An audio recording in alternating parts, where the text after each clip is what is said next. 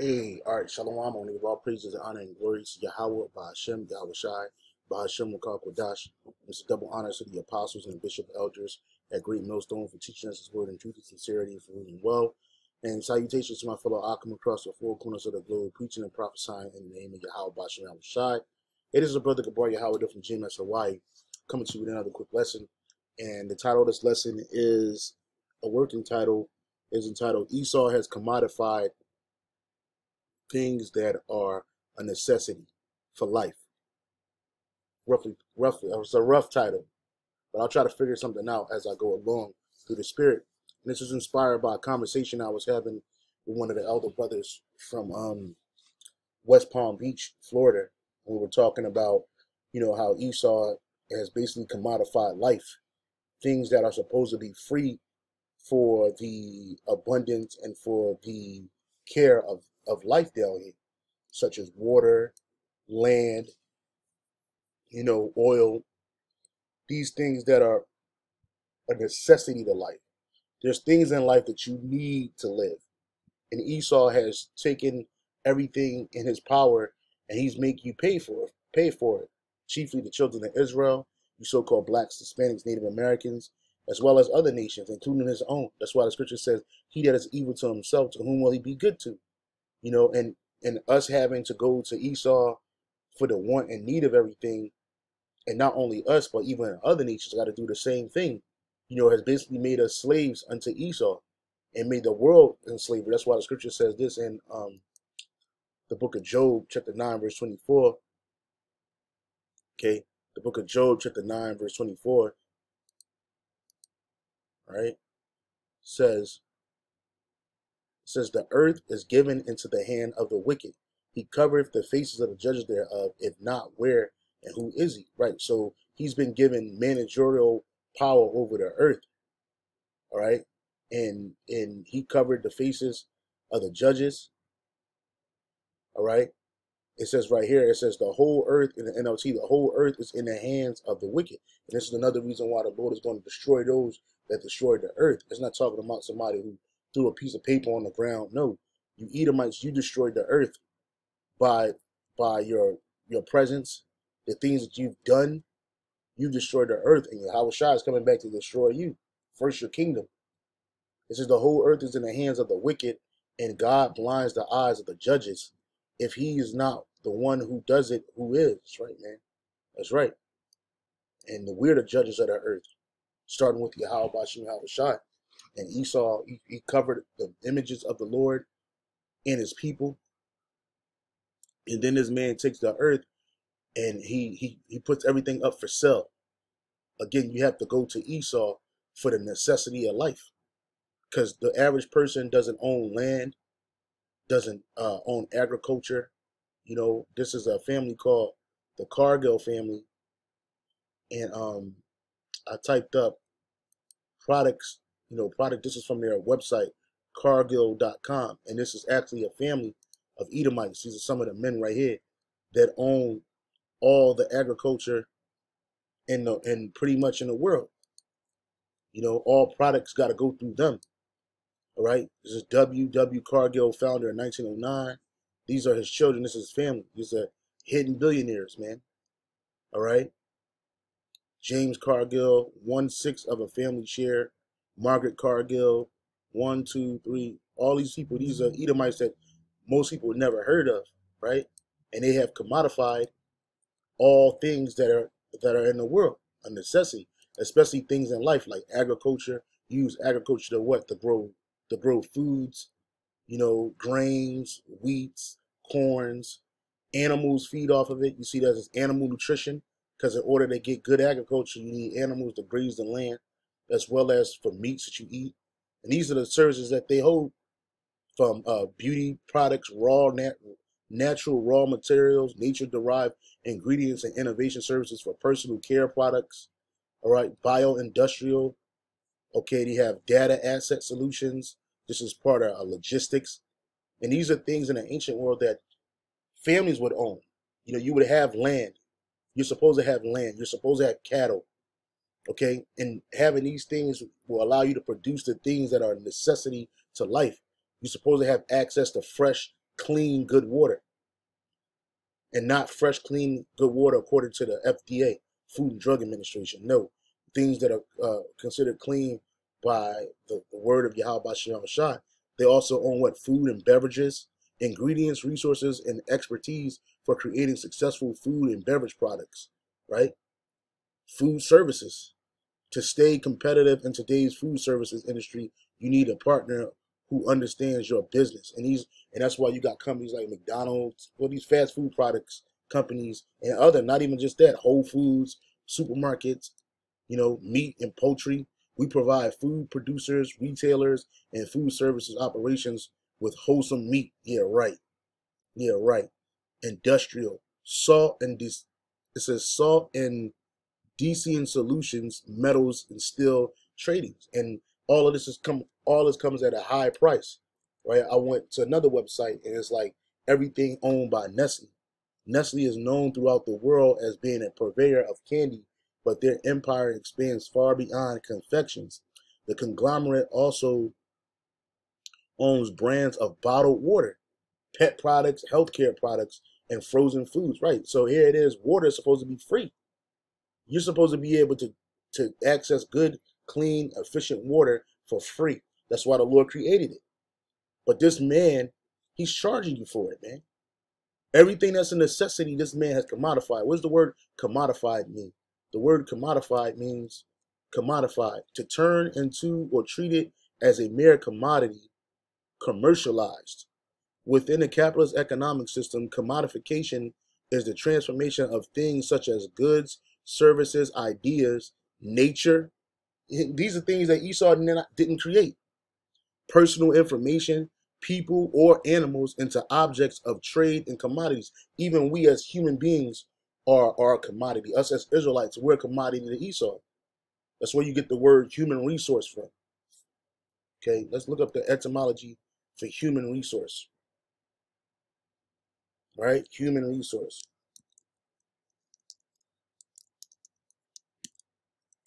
Human resource. Right? So let me see. They don't have a word for it. Let me go to the definitions.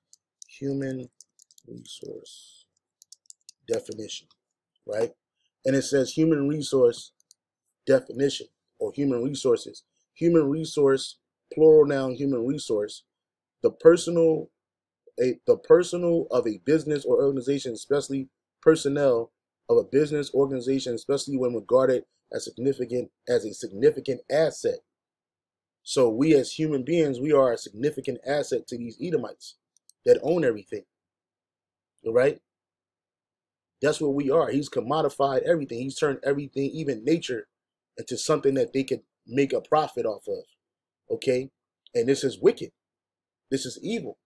Again, our kingdom, we're not going to have no packaged products. People are going to have land, access to land. Yes, nations are going to have, once they get out of captivity, they're going to have resources that are useful to the Israelites as well as the whole world, right? But we're not going to commodify things that are supposed to be for free. Even before Esau came to America, Gad, the so-called Native American Indians, they had access to fresh water creeks. They weren't polluting their waters. I think some of their creeks and springs actually had precious metals in it, like gold and silver, which help clean and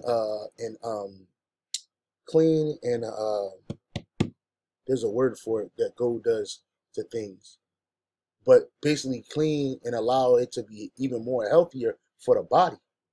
But what Esau has done, he buys up acres and acres, acres of land, right? Hundreds and hundreds of millions of acres of land, and it's just sit there. It's supposed to be useful for the people, but we're pushed into these corners called cities, and you have to go to these different convenience stores to get things that are supposed to be conveniently at your home. When America was being built up, you had farmland, agricultural land, especially in the South, the Midwest, okay, where they grew products. Now, you had us in captivity and slavery, but you also had small families that had their own family farms. People didn't go to the store to buy eggs. People didn't go to the store to go buy bacons. because they had those things available on their farm with pigs and chickens and cows. But now the vast majority of the people in the world, they don't know anything about agriculture.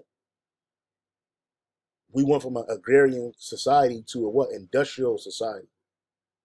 So when you wait, you allow industries to provide the things that are necessary to life.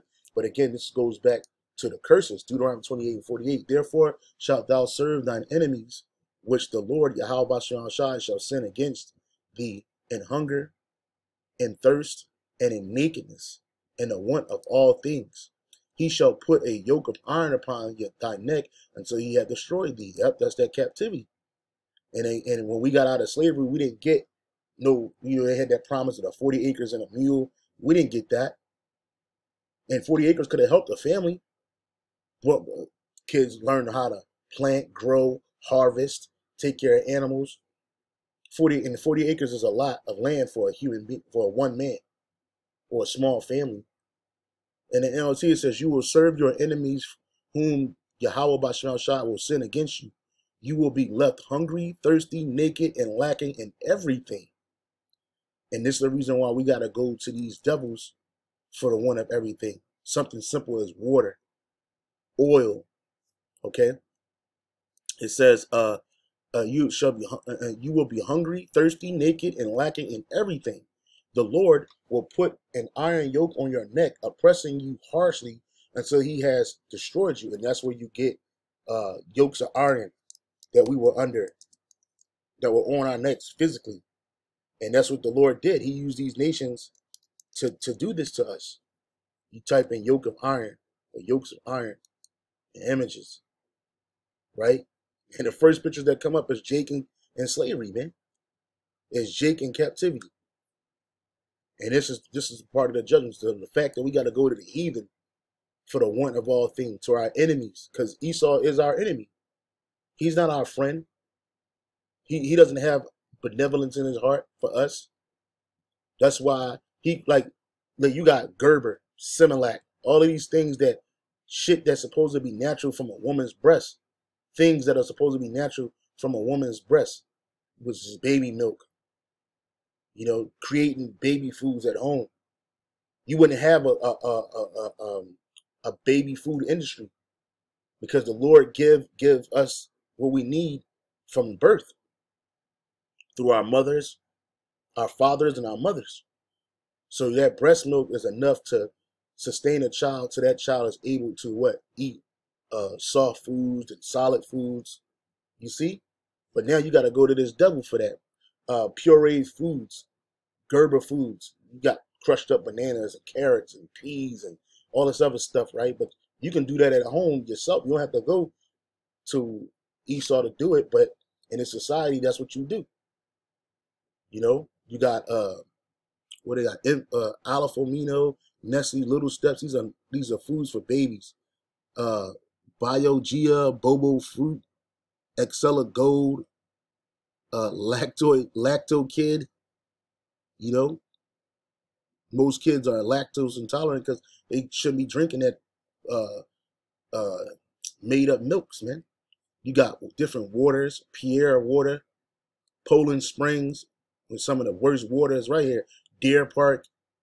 Yeah, these waters are terrible, man. Arrowheads, Zephyr Hills, Ice Mountain. Here it is. They put all these different slogans and tags on water. The Lord created water. He did that. He created the animals, the foods, the trees. But Esau's commodified. He make you pay for that. Things that are supposed to be free. This is the book of Ecclesiasticus, chapter, I'm sorry. Salaki, this is not it. It's the book of Ecclesiasticus 39 and 26. It says the principal things for the whole use of man's life are water. You see, this is a principal thing.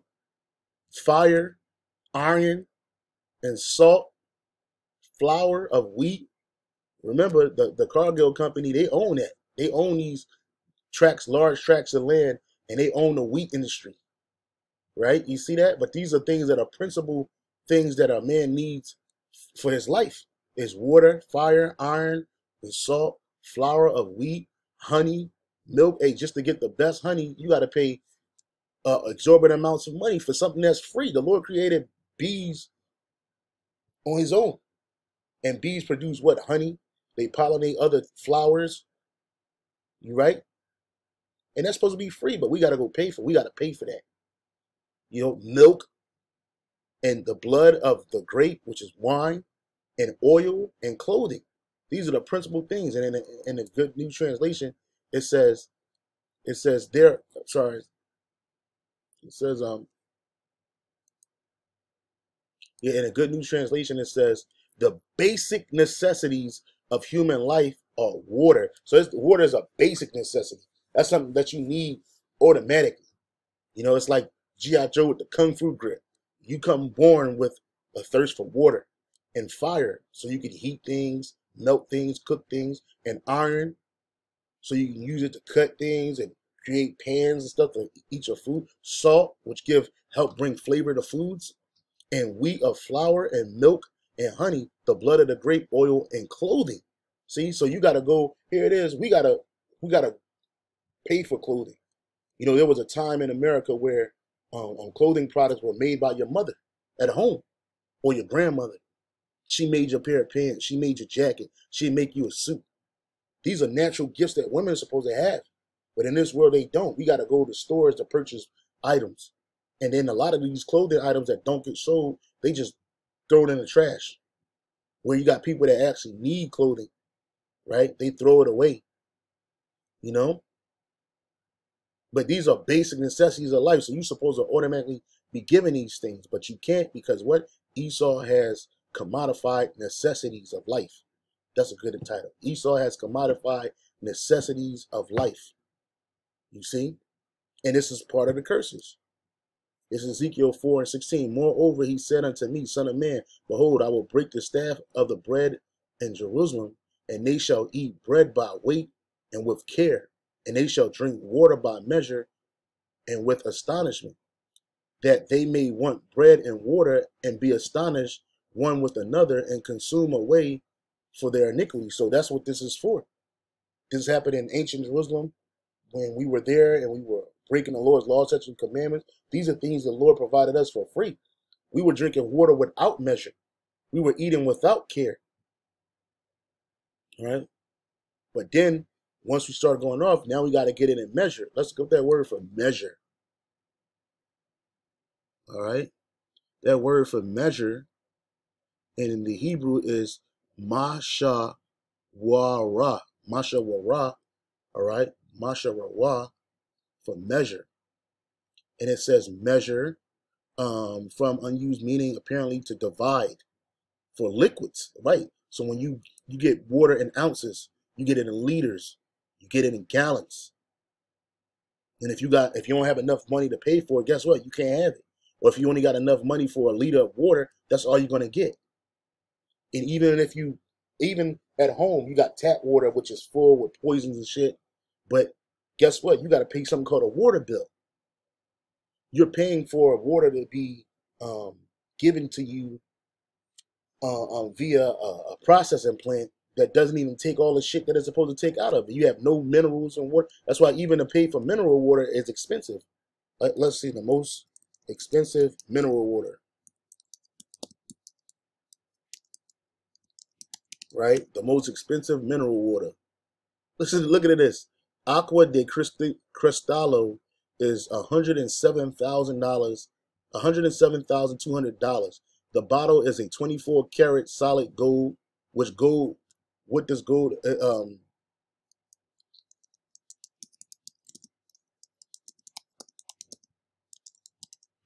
right? I typed in what does gold do for water.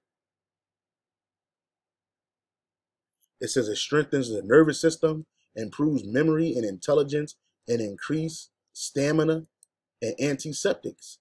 That's what these minerals do, especially in water. Gold water, silver water, copper water. Something recommends gold water, silver water, and copper water to treat various conditions.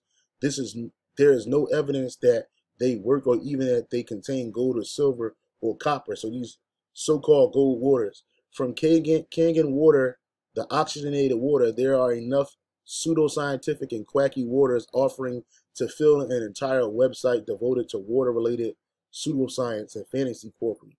That resources covers ionized or alkalinized water, alkaline water, oxygenated waters, energized waters, structured water, magnetized waters. What's going on? It says, well worth its visit in crack pottery. It says the alleged health benefits. It doesn't seem to mention gold water or silver water or copper water. These are far from new, but I just recently became aware of them. It seems that they are an old Ayurvedic thing. I didn't know that Ayurveda was when I graduated from medical school. If I had gone to naturopathy school, I would have known. It says they also teach homeopathy, which Esau teaches against that. I'm glad I chose medical school. I'm convinced reality is the best medicine. Gold is not only beautiful, but it has divine properties that can assist in maintaining balance and health. It also heating, and so should it is also heating, so should be used caution in condition to excessive heat. The health benefits of gold water. So I'm not sure what gold water is, but it tells you about this. It's supposed to help with all of this, right? You have copper water. There is no scientific evidence to support the health claims for gold water. Well, they tell you that. Anyway, this is again the most expensive mineral water, right? Is Aqua de Cristallo. The bottle is a 24 karat solid gold. Each Aqua de Cristallo bottle contains water that comes from glaciers. Again, Esau didn't create these glaciers, but he's charging you to drink glacier water in the islands and water springs in Fiji, so they say, and in France. The most expensive water bottles in the world. You know, they charging you all this money for a water bottle. Right? I don't know what's going on with this website. The website is terrible. Right? What is the most expensive bottled water? $1,390 per liter. What is the most expensive bottle? Again, they charging you for water. Here it is. This devil didn't even create water, but he's charging for it. Philco jewelry water from Japan. Nevis from Germany. $1,100. Bling H2O. Right? From $219 per liter. You see this shit? For water. Boulevard from Tasmania, Australia. $27 per liter for some water. Right? This is supposed to be water. Water is a human right and a delight. It is a human right. It's a human necessity. But again, this man has taken that necessity and now he charges you for it. This is the book Isaiah 34:8. For it is the day of the Lord, Salakia. And this is why the Lord is going to destroy this place. Yep. It says, this is Isaiah 34:6. The sword of the Lord is filled with blood and is made fat with fatness, and with the blood of lambs, goats, with the fat of kidneys and rams. For the Lord have a sacrifice in Basra, Esau, Edom, this land America, and a great slaughter in the land of Idumea, which is America. And the unicorn shall come down with them, and the bullocks with the bulls, and their land shall be soaked with blood, and their dust made fat with fatness. For it is the day of the Lord's vengeance, and the year of his recompense for the controversy of Zion. And the NLT, it says, for it is the day of the Lord's revenge, the year when Edom will be paid back for all it did to Israel, right? Because you're going to have to pay for this. Here it is, you charge us for poison. That's why the scripture says we shall eat what poison and live. Here it is, you charge us for poison, you put us in hell of captivity and oppression, destroying Jake. Well, the Lord's going to pay you back for that. Okay, you Edomites are going to get paid back for that, starting with the super elite, right? And the streams thereof shall be turned into pitch, and the dust thereof into brimstone, and the land thereof shall become burning pitch. And that's what America is going to be. The streams of Edom will be filled with burning pitch, and the ground will be carved with fire. That didn't happen in ancient Edom, Okay, you got the Cargill family going back to these devils. It says the Cargill family, also known as the Cargill McMahon family, refers to a multi-generational descendants of American business executives. You know, William Wallace Cargill, John H. McMillan Sr. The Cargill family is the fourth wealthiest family in America. Descendants of Cargill and McMillan have owned common equity in agribusiness. Agribusiness is the industry enterprise in the field of study of value chains in art, agriculture, and bioeconomy, in which case is also called biobusiness, which is basically body business. Body business or bioenterprise. The primary goal of agribusiness is to maximize profit while satisfying the needs of consumers for products related to for products for products related to natural resources. So here it is. Esau, he goes around the world, steals these natural resources, and then he charges you a premium for it, such as biotechnology, farms, food, forestry, fishers, fuel, and fiber. You see? And all that is about maximizing profits. You see? This man's a devil. This man's a fucking devil, man. You know? And this is that family right here. These devils. These are some of them right here. You know? The Cargill Macmillan family. And they're all Edomites. That's why, again, the earth is given into the hands of the wicked. These are all Edomites, man. All Edomite devils. Right? And all they care about is themselves. All they care about is their pockets. All they care about is destroying our people. Okay? So I ain't going to make this too long. I just wanted to bring this out. Definitely Esau has commodified necessities of life. And this is an example of that. So I hope you were edified with that. Shalom. On to the next.